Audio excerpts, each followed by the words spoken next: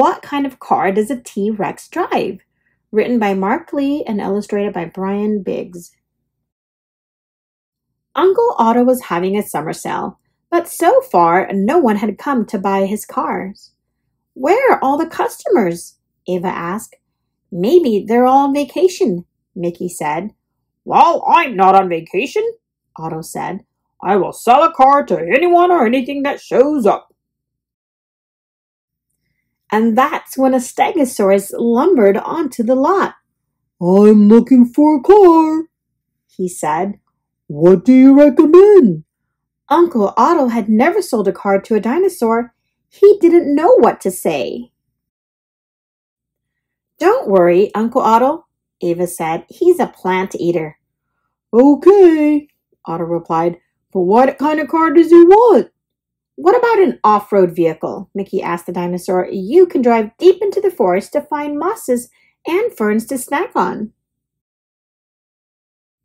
Perfect, the Stegosaurus said. He jumped into the car, honked the horn, and drove away. Uncle Otto, look! But just then, a pterodactyl glided down from the sky. Not now, Mickey, Otto said. I want to sell a car to a pterodactyl, Ava whispered. It's too hot to fly, the pterodactyl said. Maybe I need to buy a car. You like the wind and you're a fish eater, Mickey said. How about a convertible? You can drive to the beach and glide from the cliffs to the ocean. Good idea, the pterodactyl said. He hopped into his new car and headed for the shore. Uncle Otto, you'd better take a look at this. But just then, a triceratops ambled into view.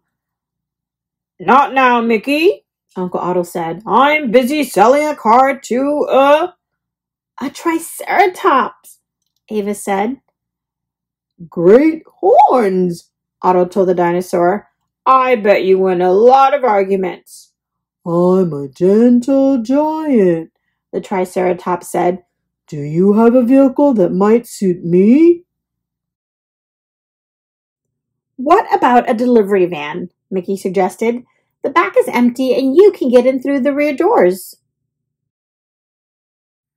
You're a dear, the triceratops said. She climbed into the van and waved as she drove away. Uncle Otto! What's the problem, Mickey?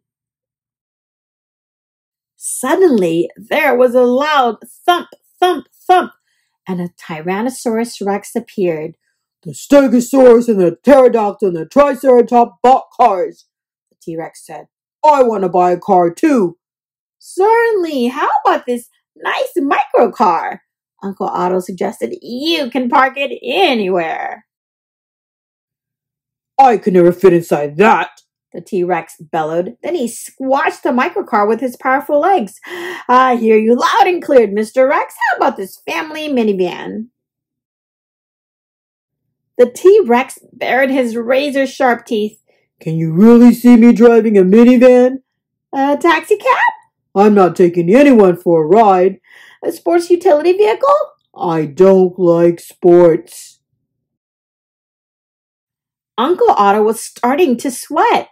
Oh, he squeaked at Mickey and Ava. The children whispered back and forth. Finally, they turned to the T-Rex. Follow us. We know the perfect car for you.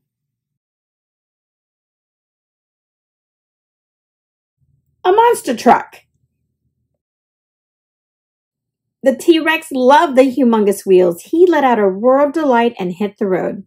I'm changing the name of the business, Uncle Otto said. Dinosaurs are great customers. Maybe you should hire us to help, Ava said. That won't be necessary. I'm a dinosaur expert.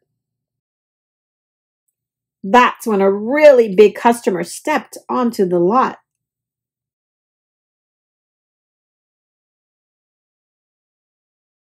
The end.